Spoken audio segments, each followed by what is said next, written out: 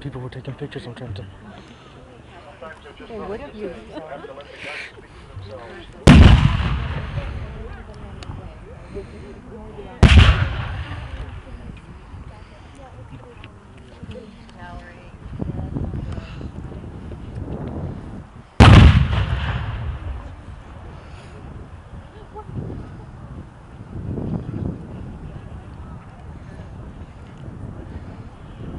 These gunners perform a very precise drill.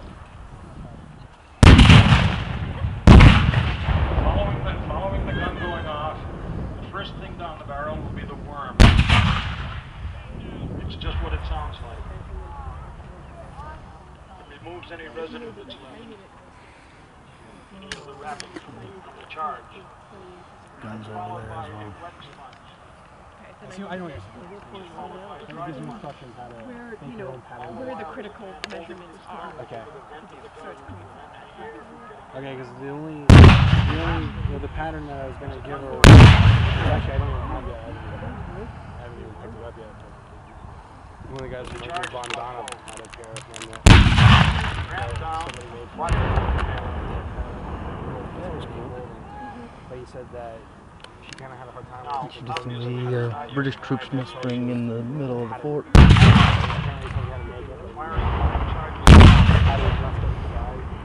So, if there's one that tells you how to adjust the size, that's... The wind wasn't blowing from the north as it is right now. That smoke would be hanging. Oh, that's cool. Small drink. Every gunner hopes for a smoke ring.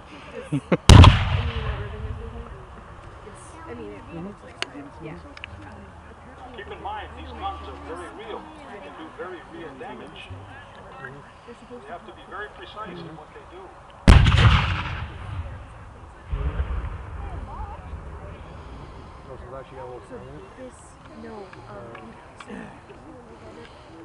Garters under and this.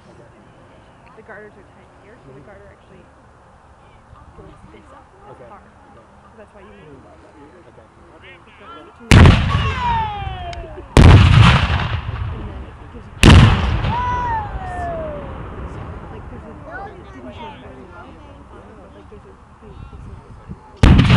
I can see that. That's about a mile away. Isn't that something? You can only imagine. Right. Working cross versus volley. I don't have to. I've been there. One continuous clap. 20 or 30 You can see why. Light infantry is being ordered.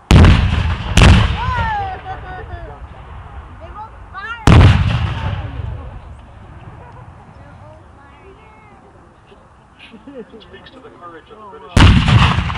All these small people. No, they're on once they get close enough, guns will switch from solid shot to grape shot.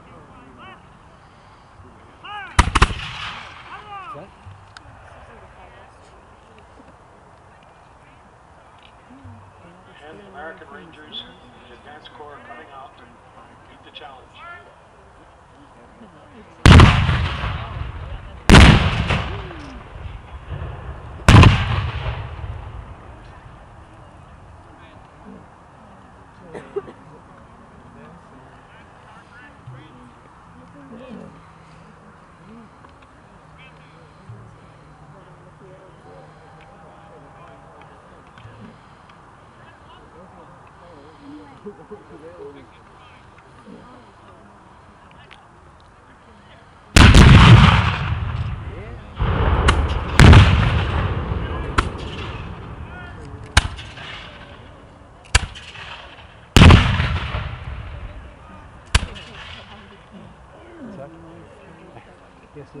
The young people among you, the more bloodthirsty ones, are saying, how come nobody's falling down?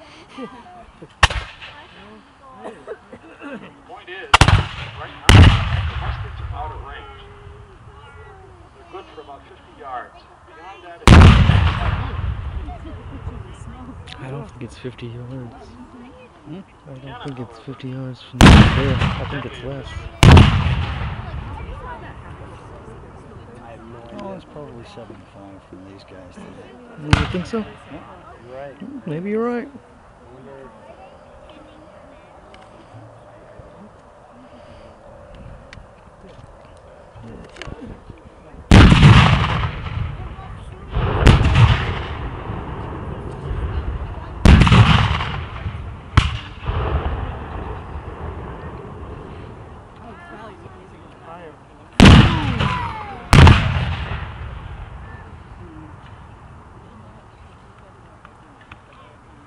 The Echo Foreground. And they had big guns too. They had I think they had at least like 2 12-pounder. I think they had a 24-pounder too. And they had this giant. I couldn't believe it. It actually becomes more general than some of the. All throughout the Eastern Army had a French battery. They're going to be treated to tactical linear warfare, English battery, like every 2 lines of hour men or every 2 banging hours or away at something. each other. They would actually do this if the accepted way to make war. One side or the other felt as though they had gained an advantage. At that point, especially the European armies would go to the bayonet. They were very good. They drilled the bayonet. Early in the war, American boys, A, didn't have bayonets, B, didn't really know what to do with them. You know what I mean? The Delaware, the groups of reenactment Delaware Found them a where valuable item. there's an undocumented leather cap. Cooking meat over the fire. And from what I read, it was something that somebody came up with, like it was like Another human being, that wasn't something that they were. I don't know, but apparently the actual Delaware regiment just wore half hats Or British with light infantry. yellow binding in 1776. And the leather cap, I read the leather cap at the reenactment group was completely fake, not documented. See the decoration?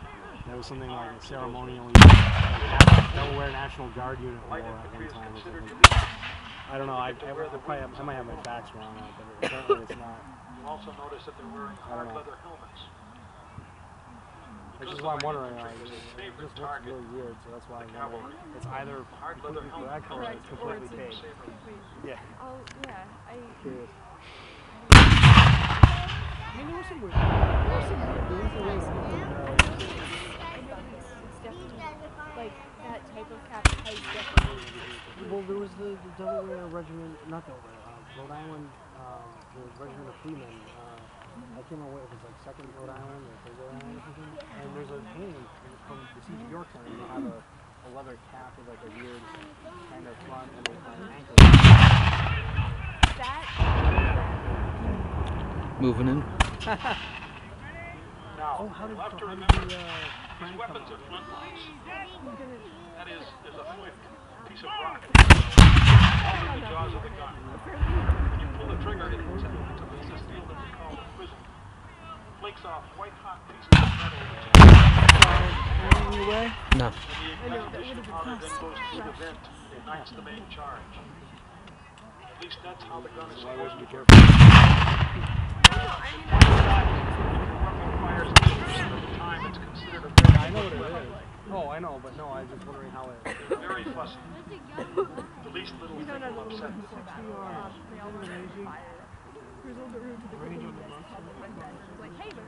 On a day like today, with the moisture in the air, that black powder is going to be soaking with moisture. These little things are going to keep the muskets from I didn't say linebacker. It is a linebacker. although yesterday in the rain, British Rangers, Ranger Company going out.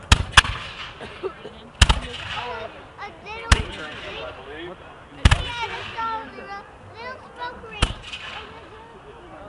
And we have American Rangers and light infantry trying to counter them, trying to flank. We've got a battalion force going out. Battalion troops with a 10 Oh, those are British. You've got green coats and red facing, and you the only